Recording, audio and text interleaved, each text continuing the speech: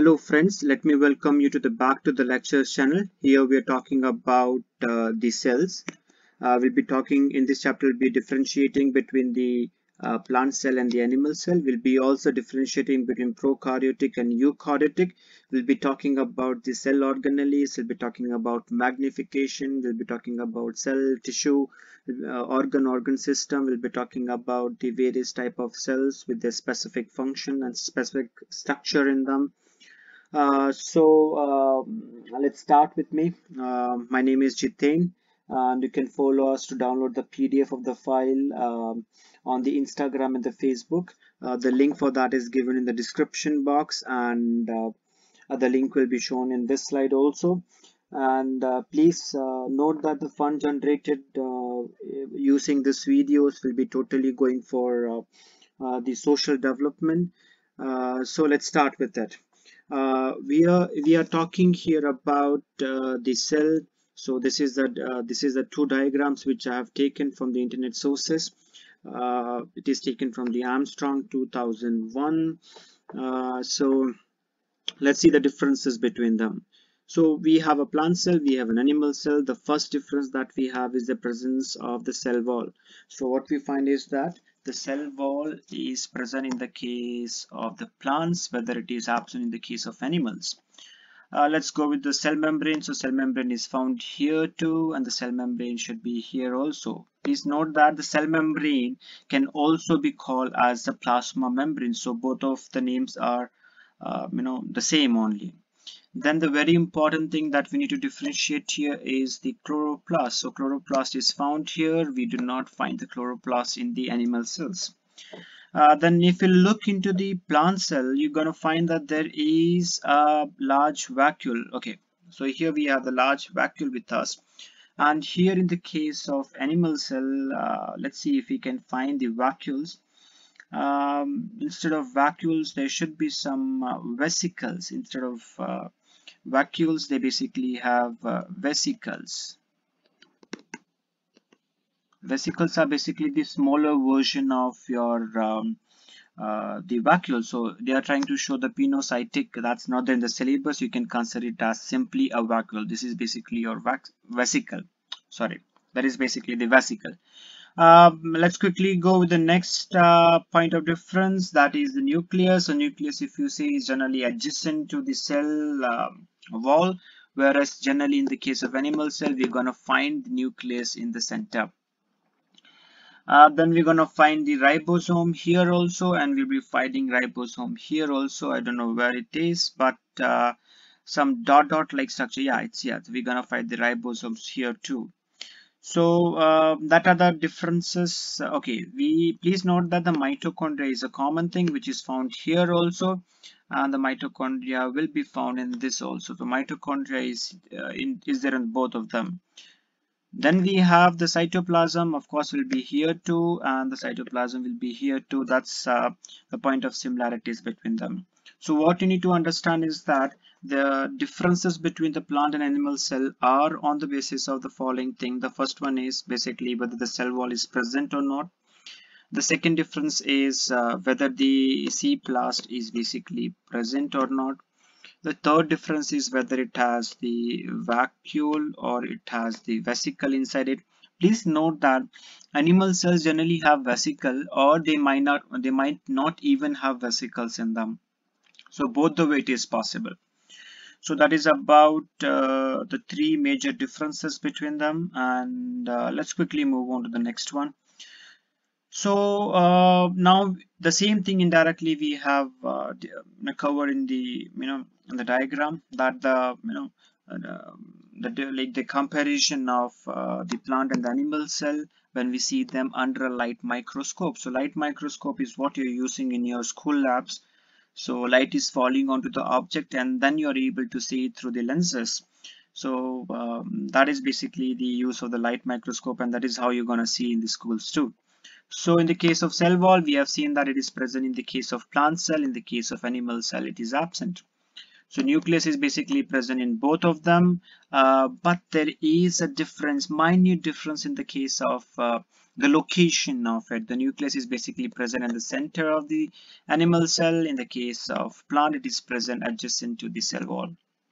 So of course the cytoplasm is present in both of them, but plants generally have a larger amount of vacuoles. So we can say indirectly that the maximum amount of space is occupied by the large vacuoles of cytoplasm, whereas the animal cells generally don't have it.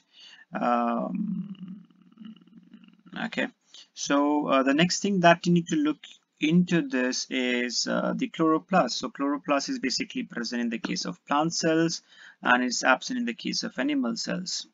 And we already know that the chlorophyll, which is present inside the chloroplast, this chlorophyll is what is green in color, and this is what is helping in the process of photosynthesis.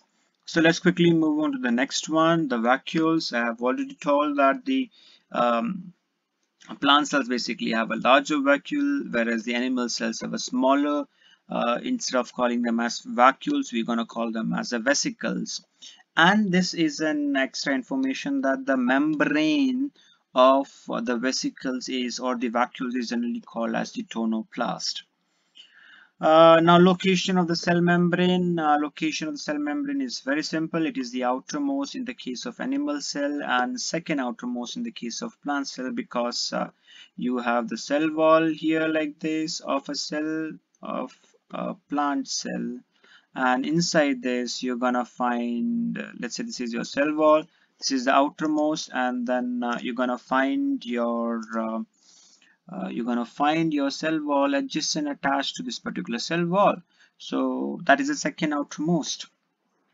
So that is the comparison between plant cell and animal cell. Now the next point is the next point that we're talking is the cytoplasm of the whole cell contains the structures. Above structures are present in all the cells, almost all the cells, okay, except the chloroplast, except the cell wall. Okay, so that we have already seen. We have certain things which are present in almost all the cells. Okay, exceptions are always there. We are talking about the ribosomes. So ribosomes are present even in your prokaryotic organisms also. So if you have seen the previous video, you would have got an idea that what is prokaryotic organisms. So ribosomes are generally present in 4 locations. The first location where they are present is that they are present free in the cytoplasm. The second location is they are present in the ER. ER basically stands for endoplasmic reticulum. Even they are found in the case of mitochondria, and they are found in the case of the chloroplast. So there is a specialty in the case of mitochondria and chloroplast that these both of them basically have their own DNA in them. So if they have their own DNA, they will be synthesizing their own protein molecules. They have a property of synthesizing a small amount of DNA, a small amount of protein from their DNA. So that's why they basically have DNA and ribosomes in it. So that are the 4 locations where you're gonna find the ribosomes. So ribosomes are found in prokaryotic cells also. So the vesicles are basically the differences between the vacuole and the vesicle has been already told to you. The one difference that is not told to you is about the fusion. So vacuoles generally don't fuse with the cell wall, with the cell membrane, whereas the vesicle fuses with the cell membrane, and they can fuse with each other also. That is also possible in the case of vesicles. So now let's quickly move on to the functions of each of the structures which we have studied in the point number 2. So let's talk about the function. Let me change the color, people. Let me take highlighter now. Okay, so the function of the cell structures. First of all, we'll talk about the cell wall. We already know that cell wall helps in providing the mechanical support and mechanical protection. It is helping in providing a specific shape to the cell. It is helping in transportation also, because if you look into the fact that the cell wall generally has some small pores on it, and that small pores are called as plasmodesmata. So through this plasmodesmata, there is exchange of gases, exchange of required substances is taking place in it. So that's why I have written that they are helping in the process of transportation. They even prevent infections. Of course, they are hard structures, so they do not make it easy for the fungi, viruses to grow in it, and even they prevent the cell from bursting. So, of course, that's a common understanding. If the water is going inside the cell, so pressure will be put onto the cell wall, so that will be balanced by the rigidity of the cell wall. Then we have the genetical material that is present in the case of the nucleus. So nucleus basically controls all the activity of the cell. It is helping in the making of protein which are required to give a specific function to the cell. Like they may be used for making enzymes, they may be used for making hormones. The nucleus is also helping in the inheritance. The nucleus is also helping in the division of the cell. Indirectly, we can say that it is helping in the process of reproduction too. Then let's move on to the cytoplasm. Cytoplasm is where we have a lot of substances which are dissolved in the water, and here we basically find that there's movement of substances taking place. A lot of movement is taking place of the various substances. Now you may ask that what are the various substances. Let's quickly go with the substances also. The substances that we can find in the cytoplasm easily is your glucose, we can find your fructose, we can find the amino acids. So these are the basic monomers unit which we can find in the case of cytoplasm. We can find water, we can find certain enzymes. So like that we can find a series of a list, never-ending list of substances in the cytoplasm. We know that it is basically the site of the reaction. It's not mandatory that all the reactions will be taking place in cytoplasm. Yes, most of them are taking place in cytoplasm, yet there are few which are taking place in different cell organelles too. The another function of the cytoplasm is that it holds the cell organelles together and it maintains the osmotic balance. I think there's an issue with the spelling of the osmotic balance. So osmotic balance is basically, you'll be learning in the third chapter, I feel, that the amount of water inside and outside the cell should be same, so that the better processing can be taking place inside the cell. Then let's move on to the chloroplast. So chloroplast, we already had a discussion about it. It is helping in the process of photosynthesis, that is the process of food making, or we can call it as plant nutrition. It generally contains, it contains mostly the chlorophyll inside it. Not mostly, it contains chlorophyll, okay? And this chlorophyll basically traps your sunlight, all the light energy, or the light energy from the light sources. And in the higher classes you will figure out that the different intensity, different wavelength, different color of the light leads to different effect on the photosynthesis. Let's move on to the next one. The next one is the vacuoles. Vacuoles are very important because they are acting as a storage site, they are acting as a protection site. Why they are acting as a protection site? Because they are putting a pressure on the cell wall so that the cell wall does not break out, or it maintains the shape, and it maintains the rigidity of the cell too, and it does not allow the substances to easily enter inside it. It helps in maintaining the shape. It is helping in the maintenance of the osmotic balance too. Then cell membrane basically helps in the exchange of substances. and it exchange of substances, like it is allowing certain substances to enter inside and certain substances to not enter inside. So depending upon the need, it is helping in the exchange of substances. Even it is throwing out the substances which are not required in the cell. So let's move to the next point. It provides a specific shape to the cell in the case of non-plant cells, and then it keeps cells, specifically the animal cells, rigid, and it provides identity to the cell. So different cells generally have a different structure of them. So the different structure, I'm talking about the animal cell here. So the different structure is because of the cell membrane. It holds a cytoplasm. It separates the cell when two cells are joined together. I mean, not joined together, are adjacent to one another. In that case, it is the cell membrane which is separating the cytoplasm of both of them. And it is helping in the movement of the cells too, like you would have seen in the case of a unicellular organism like your amoeba. So amoeba is the one which is moving with the help of its cell membrane.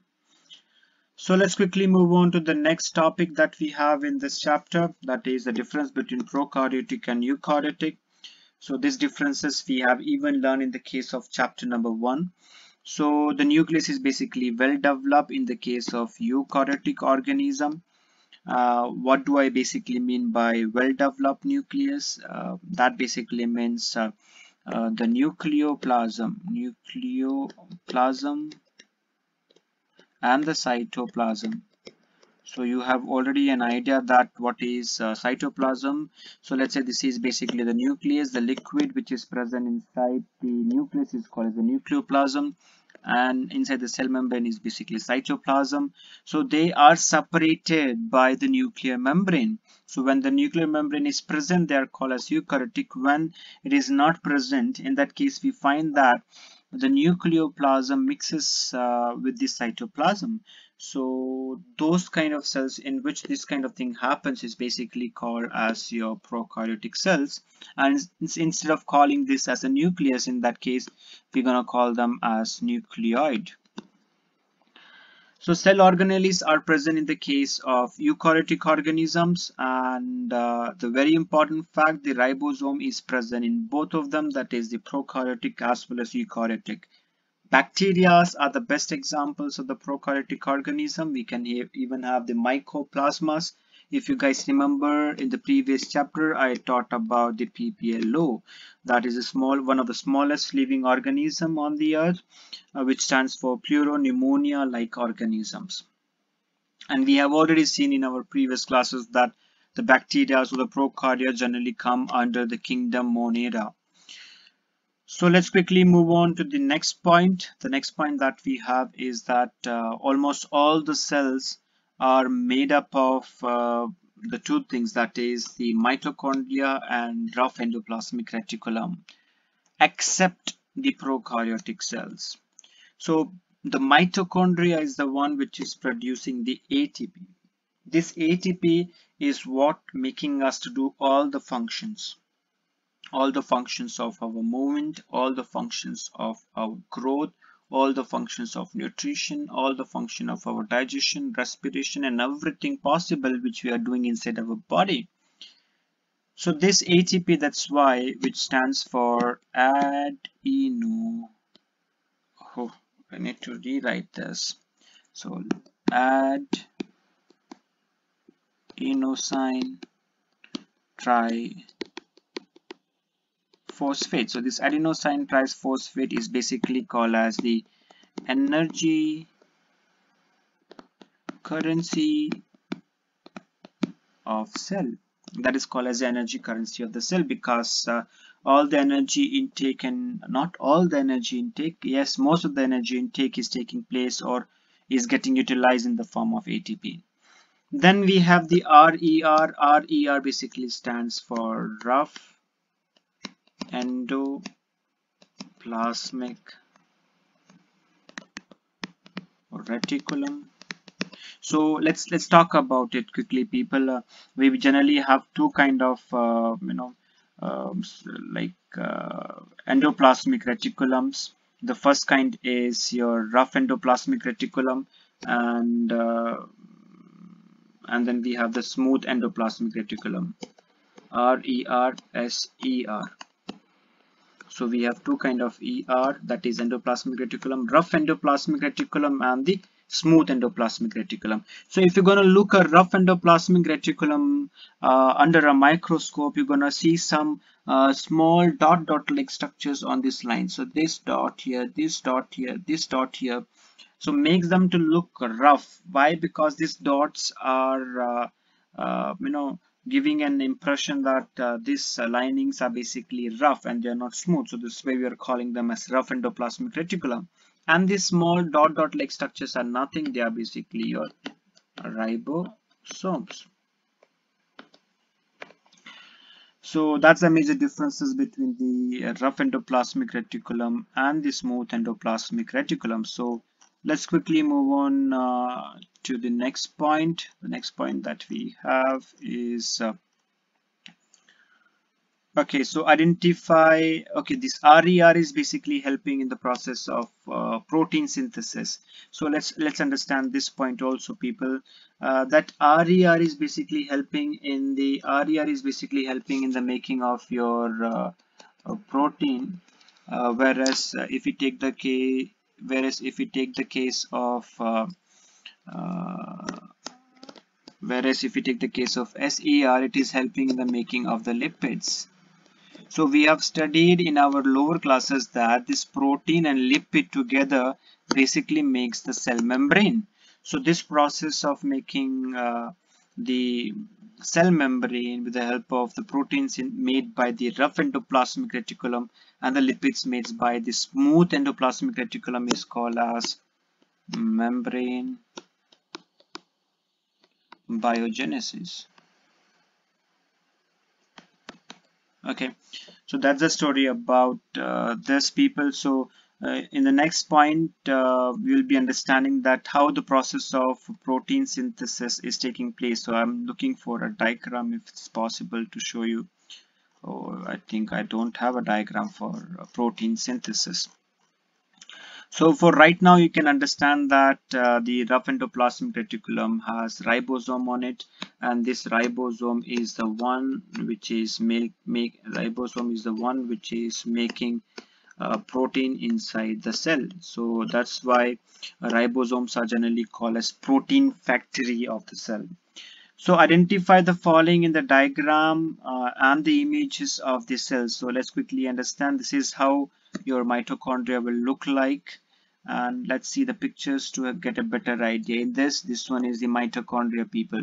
So the mitochondria would be somewhat like this. They'll be having a lot of internal structures here like this, and if you find that it is having some membrane like structure which is drawn over here like this, so that will be your endoplasmic reticulum. So this is how rough endoplasmic reticulum gonna look. This is also the endoplasmic reticulum out here, and this is basically your mitochondria. Okay, so that's that is the ability you must have to identify the mitochondria as well as the rough endoplasmic reticulum. Now let's move on to the aerobic respiration. So let's quickly understand this fact, people. When we talk about the respiration, I have already told you that we have two types. The first one is aerobic respiration, and then we have the anaerobic respiration. So we have seen that the aerobic respiration takes place in the case of presence of oxygen, whereas anaerobic respiration does not require oxygen. So what happens is that for the respiration we require the glucose. So what happens is the glucose will be entering inside the cell first of all. So when it is entering inside the cell, it will be entering through the cell membrane. So after entering, it is coming into the cytosol. So cytosol is nothing, it is your cytoplasm. Please understand, it has cytoplasm for time being. Then in later stages we'll talk about the differences. Even there is a difference between both of them.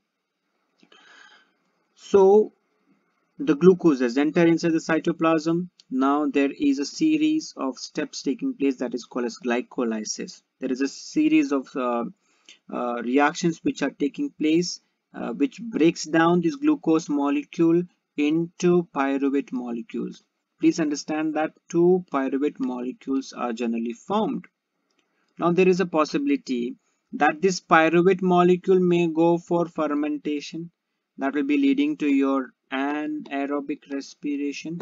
This will be leading to your anaerobic respiration. The second probability is that it will go into the mitochondria, so that there is again series of chemical reaction taking place which are called as TCA cycle, tricarboxylic acid cycle. So that is again a series of steps that will be leading to the breakdown of this pyruvate molecule to release the ATP molecules, and with this it will be releasing the carbon dioxide and water too. So that is the process of aerobic respiration, people. Let's move on to the next point that we have. The next point is that the cell with the high rate of metabolism. That means metabolism is all the sum total of all the reactions which are taking place inside the cell or inside a living system will be called as its metabolism. So if we have a lot of chemical reactions taking place, that means the higher rate of metabolism, then there is a requirement of a larger number of mitochondria, because the reactions inside our body, the metabolism inside our body will be required with the energy. So this energy, the larger amount of energy will be coming only, will be majorly coming from your mitochondria. So that's the story about the mitochondria. Let's quickly move on to the point of different type of cells, and we need to relate the structure of that particular cell with the functions which they do.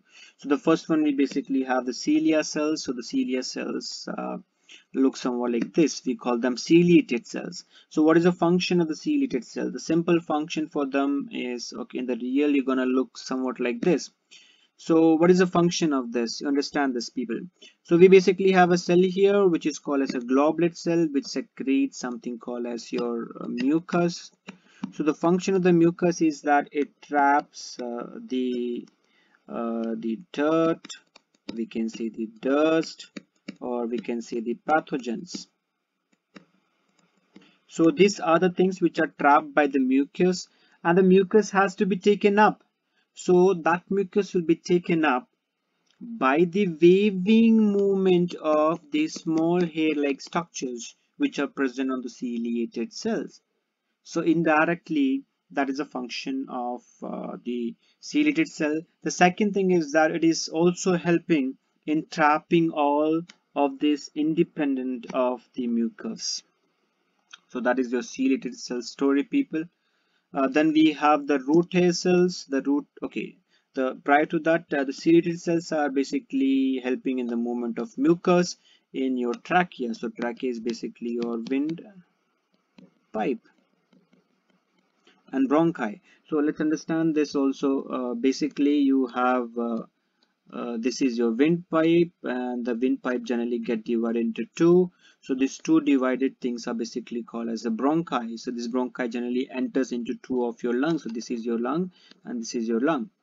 Okay, so that's the story about the ciliated cells. Then we move on to the root hair cells. The root hair cells absorb the water and minerals. Please understand that did not absorb all the minerals. We have studied in the previous classes that certain minerals are taken from the air also and from water also. From air, we can say, water they are already absorbing. The root hair cells would be visible somewhat like this. So this individual cell which we have from here to here is basically a single root hair cell, and its function is basically that it absorbs the water and the mineral ions which are required inside the body. And this is what your root hair cell will be looking in the reality. So that is your root hair cells, people. And then we have the xylem vessels. So xylem vessels are the one that is helping in the conduction of water and minerals, and the brother of the xylem is basically your phloem. So phloem is basically helping in the transportation of sucrose, and it is helping in the transport of amino acids. So these all together are basically called as your food. So the phloem is helping in transportation of food, xylem is helping in the transportation of the water and minerals. Please also note that the xylem is also helping in providing support to the stem of the plant. Then let me show you the picture of it. The picture of the xylem vessel looks somewhat like this. The phloem vessel is somewhat like this. There is a lot of plate-like structures. In this plate, there will be small holes in it. So that's why we call these plates as sieve plates. And this full tubular structure is called as a sieve tube. Okay. So that's the story. This is what it looks like, to view this electron microscope picture of the track kits. Sorry, the pictures of your xylem vessels. Okay. Let's move on to the next point, people. The next point that we have is about the palisade mesophyll. This you have been learning a lot. The palisade mesophyll cell is the one which is helping in the process of photosynthesis. So that's what your palisade mesophyll look like. And if you want to see it in your transverse section of a leaf, the transverse section of a real leaf will be looking somewhat like this, as visible in this picture. This is basically your palisade mesophyll cells. If you remember, uh, this is coming under your mesophyll cells. So mesophyll cells are of two types: the palisade mesophyll cells and the spongy mesophyll cells. The spongy mesophyll cells are this one. Okay. So, and the palisade mesophyll cells are this one. Then we have the nerve cells. The nerve cells look somewhat like this. So these nerve cells are the one which are helping in the conduction of impulses. We have a full chapter on the nerve cell too. We have a full chapter on the plant nutrition also in the our syllabus. So this is what it will be looking like in reality. Please note that these nerve cells can go up to 1 meter in length. So they are the longest cell in the case of human beings. And the schematic diagram or the diagrammatic representation can be shown in this picture. Then we basically have the red blood cells. So the red blood cells are the one which are containing a very important protein called as hemoglobin. So this hemoglobin is the one which is helping in the transportation of your oxygen, and that's very important, that you must have a good hemoglobin content inside your body. The good hemoglobin content shows that your body can carry a larger amount of oxygen to your cells so that they can respire, they can produce energy for your body. In reality, your WBCs will be looking somewhat like this. Sorry, the RBCs will be looking somewhat like this. They are biconcaved. Biconcaved, if I draw a picture of it, it will be looking somewhat like this from the side. Okay, from the top they'll be visible like this, as if somebody has pressed it in this particular center area. Then we basically have the platelets also in the blood. Platelets are basically the fragments of the larger cells inside the blood. And then this monocyte, the neutrocytes and lymphocytes are the type of WBCs. So you have studied about this, and you'll be studying this in your upcoming chapters too. Then we have the male cell as well as the female cell. That is the male reproductive cell as the female reproductive cell, or we can call it as a male gamete or the female gamete. So the male gamete is basically your sperm. The sperm looks somewhat like this. It has a long tail which is helping in the movement of the sperm in the reproductive tract of the female. And then we have the egg, which is having a larger size, and it is having a lot of stored food material for the initial development of the zygote.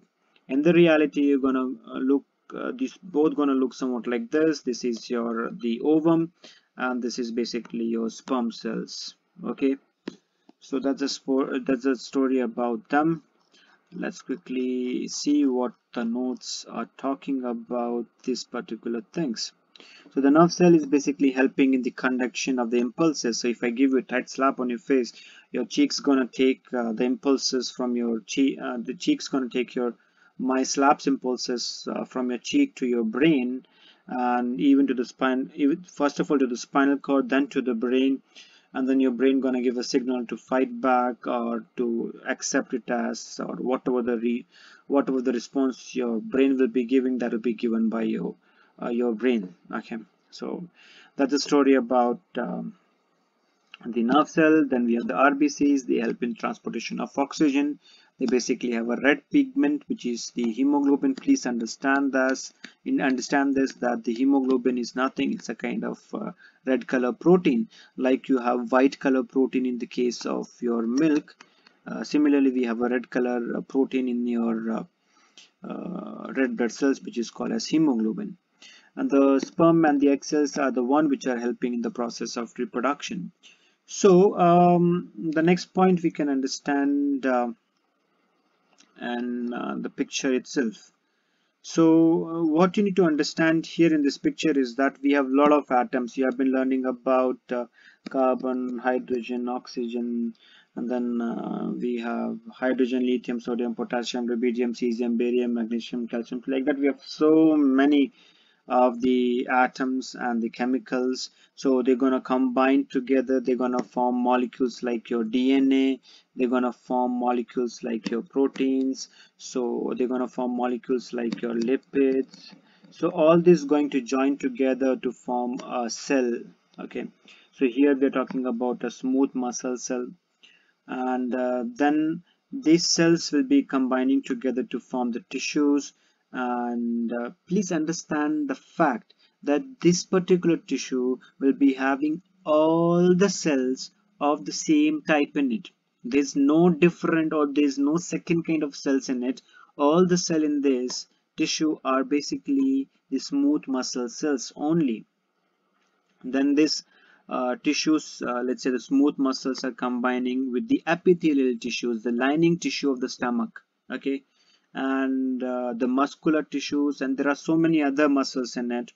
So they combine together. There are so many tissues in it, so they combine together to form something called as an organ. The organ here is basically your stomach.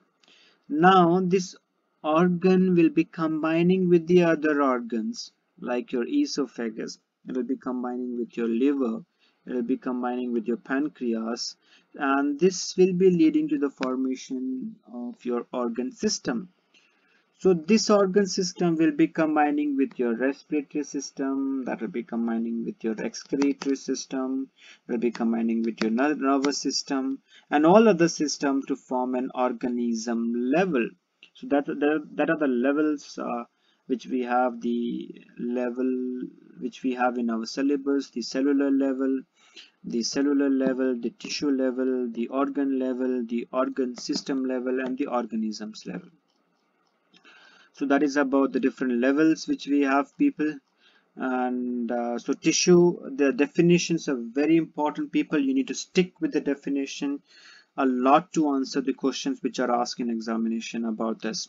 So tissue is basically the group of cells with the similar structure. They must be same, okay, not same, they must be similar, okay, and they must be working together for a shared function, and they must have a common function too.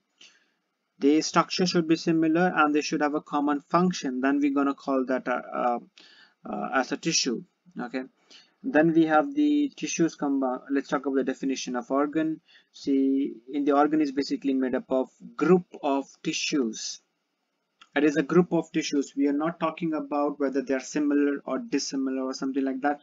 They are generally dissimilar kind of tissues joining together to form an organ. And but the function of this organ will be indirectly one. They'll be performing a specific function. Okay, altogether they will be having a specific function, like that stomach, it's digestion of the food. And then the next one we have is the organ system. So organ system is a group of organs with a related function. So if you see, if esophagus function is to bring the food to the stomach function is basically to digest or break down the food. And then we have the small intestine. Its function is basically to absorb. So indirectly, their all functions are related, and they're working together to perform the function which is required for the body, that is the digestion. So these are the some of the examples, people, in the point number 14 which we have in our syllabus.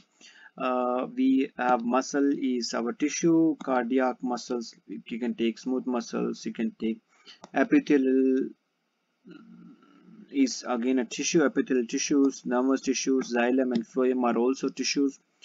The organs are your heart, lungs, liver, eye is an organ, your bladder, I'm talking about the urinary bladder, is also an organ. Our anus is also an organ. Bones are also organ. Bone marrow is also organ. Our single teeth, the tooth is also an organ. The tongue is also an organ. The vagina in the female is an organ. Penis is also an organ. Testis is also an organ, and the skin is the organ too. And in fact, the skin is the largest organ in the case of human beings. I think it's the largest in the case of almost all animals. And the organ systems which we have is the respiratory system, we have the muscular system, we have digestive system, we have immune system, we have urinary system, we have nervous system. So like that, we have in total 12 systems inside our body. So we'll be learning about each of them in the upcoming classes. Not each of them, but most of them will be learning in the upcoming classes. So the thing that you need to be able to do is that to identify the different level of organization, whether it is a cellular level of organization, whether it is a tissue level of organization, whether it is an organ level of organization or organ system level of organization, in both the familiar material or the unfamiliar material too. So the last topic that we have is the magnification, people. So magnification is basically how much time you have enhanced a specific picture. So they will be generally asking you to calculate the magnification of it. They may ask you to calculate the image size of it, or they may ask you to calculate the actual size of it. That is a very simple formula, people. You can remember it with your MIA. So MIA, M here stands for magnification, I here stands for the image size, and A here stands for the actual size. The one thing that you need to by heart is that 1 centimeter is equal to 10 millimeter, and 1 centimeter is equal to 10,000 micrometers. This mu m is basically your micrometer. So you just simply need to put this into the formula, and you need to calculate it out. Let's say we have a picture diagram over here.